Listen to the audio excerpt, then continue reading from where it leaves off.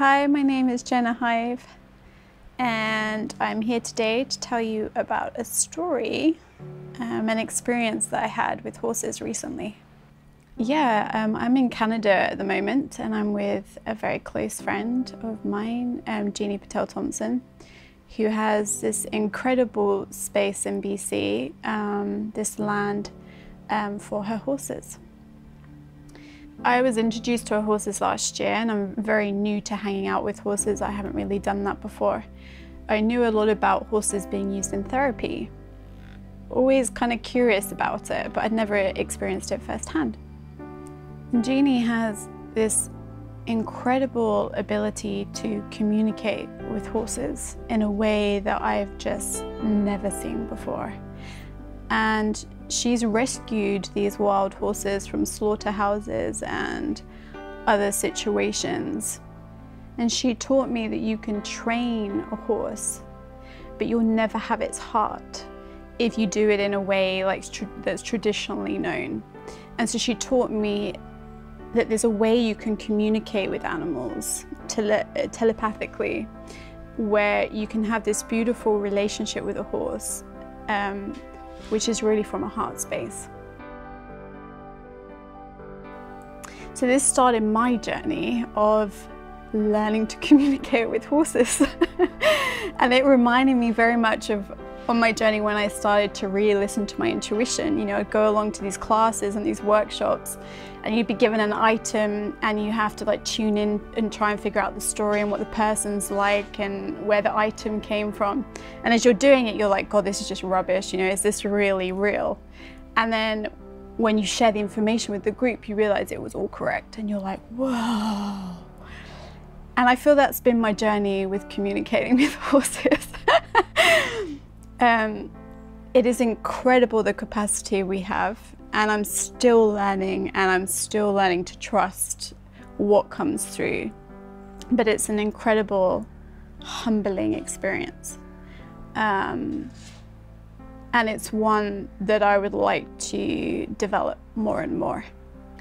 So here I've been given this amazing, incredible opportunity to really witness and be part of seeing how horses just have this incredible ability to mirror back and heal us in ways that you just can't imagine, really.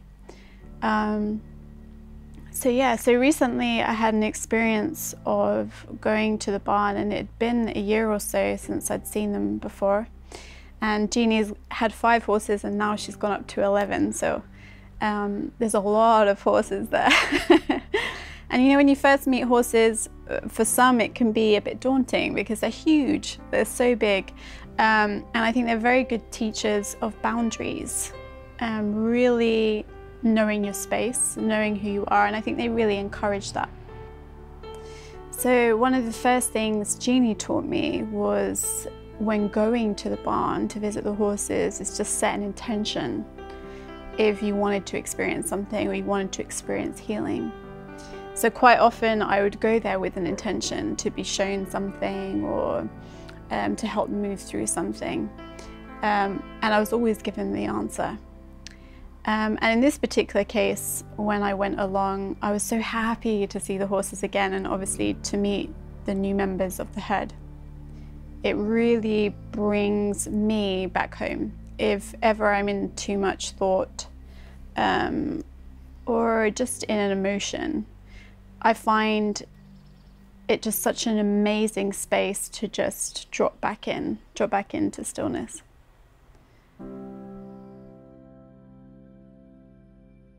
So on this particular day, I'm just scooping up manure in the barn and just helping clear the space, and just being in my own world, really just helping out.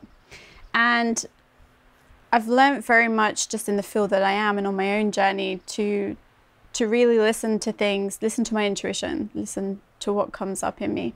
So as I'm there scooping away, I get this feeling, you know, to go to the center of the barn. And I'm like, okay, all right. And it's very interesting how even when you trust your intuition, you can have these moments where you just question it.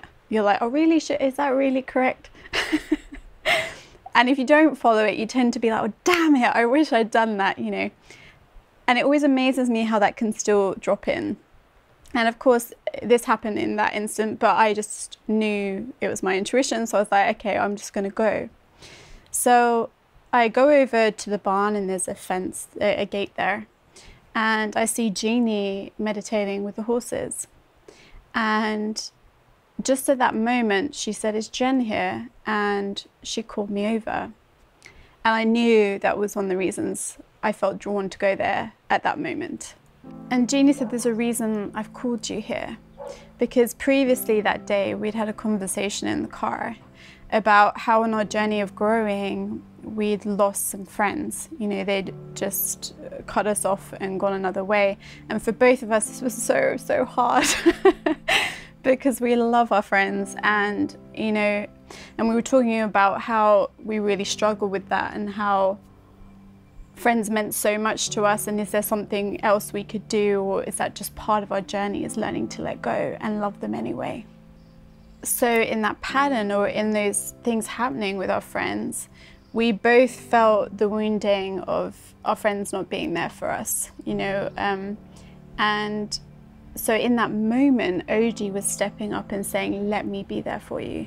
Let me send you love and be there for you and receive it. So it's a really beautiful, precious moment. And she said, you know, I've called you here because this is what's being shown to me. And she said, do you want to sit under her and allow to receive energy from her? I've never sat below a horse before, you know, underneath their head and have them hover over you. But I also, as well as feeling a little bit of like, oh, you know, I knew that I was completely safe, and I knew all I had to do was just let go, just trust and surrender in that moment. I have no idea what's going to happen. She might whack me on the head, I might get trampled over, anything can happen, but just to trust and surrender to the moment. And that is what I did. I sat underneath her, and Jeannie said, just allow her to send energy through you. And I had no idea what that would look like. Would I even feel anything? But there was a part of me that understood and knew this work.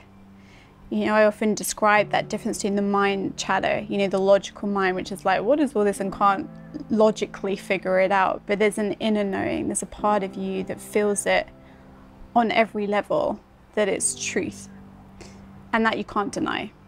So as I'm sitting there, letting go, trusting, softening, going into a meditative state, I start to allow myself to receive energy from her, heart energy from her. And I get to feel what it's like to receive unconditional love.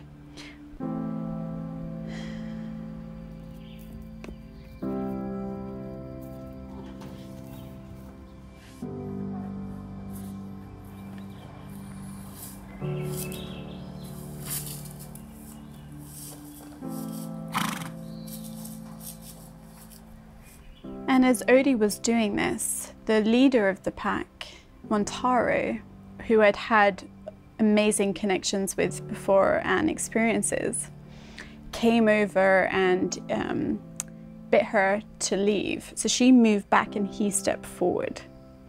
And he stood over me as I was sitting on the ground meditating, and I went into a meditative space with him. And I realized at that moment that a lot of the horses then came round and stood in a direction directly faced at me. I knew in that moment that it felt something very sacred was happening, even though I didn't logically understand, but I felt it. And in that moment, I chose to just, again, drop back into that trust and that surrender and not judge it, not think about it, just be. Montaro says to me, I need to reconnect something around your head, and so I need to whack your head. And for a moment, I'm like, is he really saying that to me? Oh my God, are you gonna whack my head? And he's like, I need to whack your head, is that okay? And I'm like, sure. So I'm sitting there for about 30 seconds and nothing's happened. I thought, oh, maybe I just misheard that. And then he hit my head. And again, I felt completely safe. And I just carried on sitting there. And then in my mind's eye, a lot like a visualization, came this image of all the horses standing in a circle. I began to have the knowing that I was being initiated into this herd. As this awareness dropped into my being, I said to Montaro, am I being initiated? I said, if I am, you need to move your leg, you need to stamp, you need to do something. And he stamped his leg. At the end of it, I hear very strongly from Montaro, you are part of us. We will never leave you. And we would very much like you to use us in your therapeutic work. So about 10 minutes later or whatever, I got up and I went and sat with Jeannie. She is very aware of what's going on. She said, I've done with meditating, now I'm gonna go off and do my thing, do some things. So I just sit there, and I'm sitting there again for about 15 minutes, and I'm asking Montaro, I'm sending images, like, is this complete now? Is everything been done? He's like, everything's done. And I'm like, okay. So I was waiting for him to leave. I was waiting for the whole gang to leave that were right in front of me, and they weren't moving. So I thought, oh, you know, I'll just stay. And then another 10 minutes passes, and I say, is it done now? Yeah, it's done. And I said, okay, I'll stay here until you've gone. And Montaro looks at me and he says, I will not leave you. You need to leave us when you're ready. But I'm showing you that I will not leave you. I'm not going to leave your side. We're right here with you. He was reaching to that part of me and saying, no matter what, I'll stand by you, in the same way that I wanted to do for my friends. And this was a big thing for me, and very fitting in with the conversation I had with Jeannie that day. You know, I knew that was my pattern of, I love my friends, you know, I'm very, very loyal, and I'll stand with you to the end, no matter what you go through. That's who I am.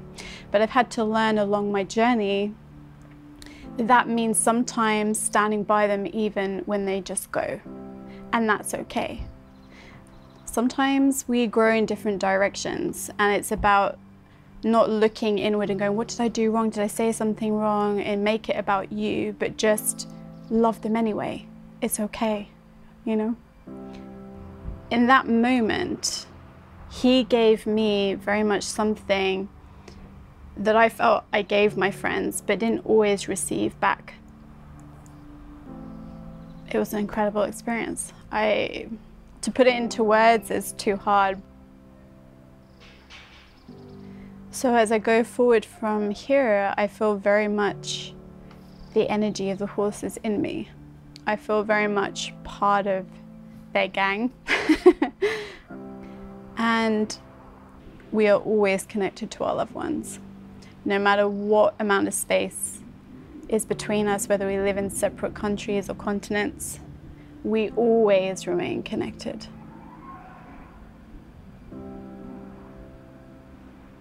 That's a beautiful thing.